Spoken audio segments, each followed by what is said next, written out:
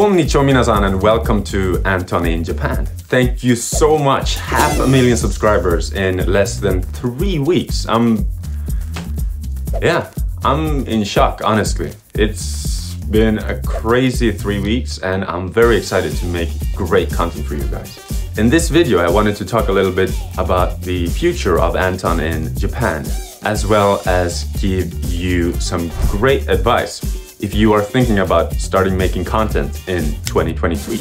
I'll also give you a quick Q&A in the end, and I'll also tell you a little bit about 2 really exciting projects that I have going on for this channel. So please stay tuned till the end, and please like and subscribe if you haven't already.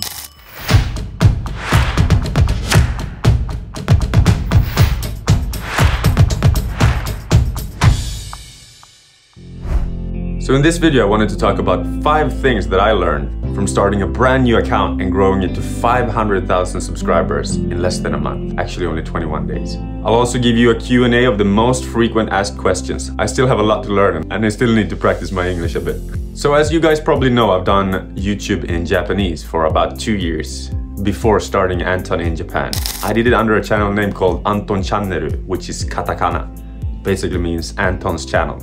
It was mostly about DIY, how I lived my life here, and cultural differences. Why does all Japanese people wear umbrellas? Why don't they have double glazed windows? Why do they tear houses down after 35 years? Things that are unbelievable for Western people like me. Obviously, this channel was aimed for Japanese-speaking culture, but I still got a lot of studying done with this channel. I learned how to edit. I had no idea how to do that. I learned how to post on the different channels. I made other creative friends in the field, which helped me a lot. It was a big studying period, and I couldn't have done it without this. With that said, I still want to give you the strategy that I changed up when I started Anton in Japan. I wanted to start this channel about half a year ago, but I had my house to renovate. I had my real job and I couldn't really focus. Also on my Japanese channel, my posting schedule was, I was supposed to post 5 or 6 times a week, and it was just very draining. Finding ideas, finding good content, film it, editing, while having your real job and having a full-on house, having no money. Like,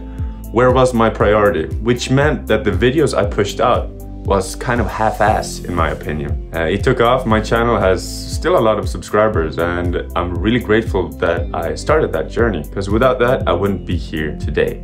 So when I started Anton in Japan, I finished the house. You will see I'm working on a big renovation series that I'm gonna post 1 long video a week on different platforms. But the strategy I used on Anton in Japan was very different. You don't have to post every day. If the video is good, it will perform. Number 1, quality first, not quantity. You see a lot of these gurus there on TikTok, on YouTube. Yeah, post 15 videos a day, post 20 videos a day. Well, you're gonna learn a lot, but quality first, in my opinion. Number 2, have fun. I was too stressed in my Japanese channel journey, and just having too much to do is not gonna be as fun. Have fun, make quality content about something you're passionate about. Number 3, I knew I wanted to show the beauty of Japan to the outside world, and I'm very passionate about it. I love living in Japan, I love Japan. Pick a topic you won't get tired of. Number 4, stick to that topic. If your channel is about Japan, don't make strategy videos about how to gain followers. This channel is gonna be about Japan, but I just wanted to thank you and show you how I did this, if you're thinking about starting making content. Number 5, don't care about the followers. Make the content. A traditional YouTuber is essentially a content creator, right? So why don't diversify? You make a good piece of content and then you just push it out on different platforms. There are so many right now. I had no idea that my Facebook page will take off so quickly and that my Instagram wouldn't, for example. It's the same content. People on different platforms are looking for different things, apparently. I learned that during these weeks. An extra piece of advice, big one. Make reels, make shorts, make a TikTok format video. That's what the algorithm is pushing. And essentially it's the same kind of function on each platform, right? TikTok, Facebook, Instagram, YouTube, it's the same. You're scrolling there. What's the difference between the platforms? You tell me. Why is the Facebook reel format better than the YouTube one, for example? I edit my videos, I make them high quality, and I think it stands out. If you have any other questions regarding content creation and how I grew brand new channels from 0 to 500,000 followers in less than 3 weeks, please let me know in the comments, and let's get back to my real passion, Japan. And 5 questions you asked me a lot in the comments. I'll also share a little bit about the future of this channel, because I have some really good news. Why did you come to Japan? So, I've done modeling in Europe for many years, in America, and my manager brought me here on a 2-month contract, and I did that once a year. And Japan has been the only place in the world where I'm about to leave and I feel like I'm not ready to leave.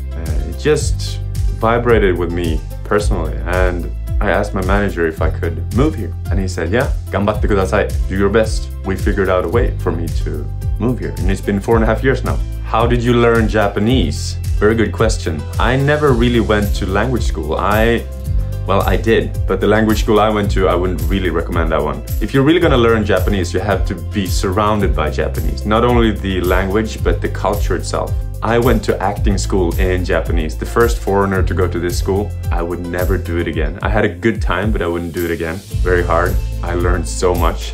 Not only about the language, but about culture, like crazy Japanese tongue twisters, namamugi, namakome, namatamago, and some really cool things about Japanese culture. I'll make a video about that at a later point, but just to tell you one thing, they have a crazy Japanese tongue twister. It's over 5 minutes long. 拙者、親方と申すはお立ち会いのうちにご存知の方ございましょうが、ウィロウリ。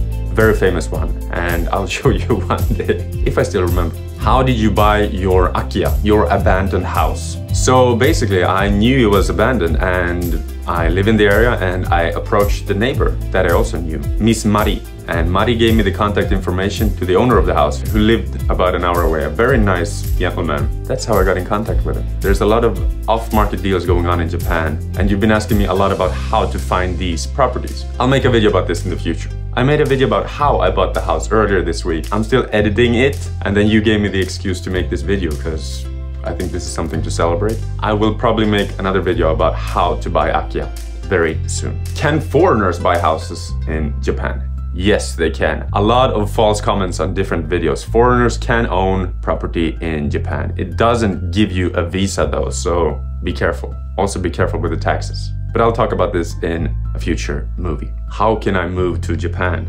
Very good question. Study the language, study the culture, get a job, or apply to a school here would be my best suggestions. This is one of the most asked questions, except from all the horror-themed questions I got from my most viral video so far. Where's Juwon? Where is Sadako? I haven't seen her yet, and she won't show up, I believe. So, I hope you got a little bit smarter by watching this video. I still have a lot to learn. I'm not used to talking in English in front of the camera yet. I studied acting in Japanese. I did YouTube in Japanese. I work in Japanese. And I'm simply losing my English a little bit, so this is a great studying method for me as well. Also, my friends and family back home or in the US, they can finally understand what kind of content I'm making. I'm more niche down on Japan, houses, modeling, and life in Japan at the moment, but if you have any questions, please let me know in the comments and I will do my best to answer you all. I also have some good news for you. I'm working very hard right now. My house is done and I'm putting a lot of time and effort into making good content in English for you guys here at Anton in Japan. And I'm working on 2 really exciting projects right now. One is called Tokyo Renovation Diaries, or Renovation Series. What do you think? What's a good name? Please let me know. Where you'll follow the renovation project of my house. From week 0, you get the keys. This is an abandoned house for 10 years, things everywhere, until the final project, 52 weeks later. So week 1, you get the keys. Week 2, treasure hunt. Week 3, cleaning out. Week 4, getting rid of trash. Incredibly expensive here in Japan. And a big reason why there are a lot of akiyas and abandoned houses in Japan, in my opinion. I'm also working on a travel series that I'm thinking about calling Tokyo Now, the travel guide, where I introduce some great areas of Tokyo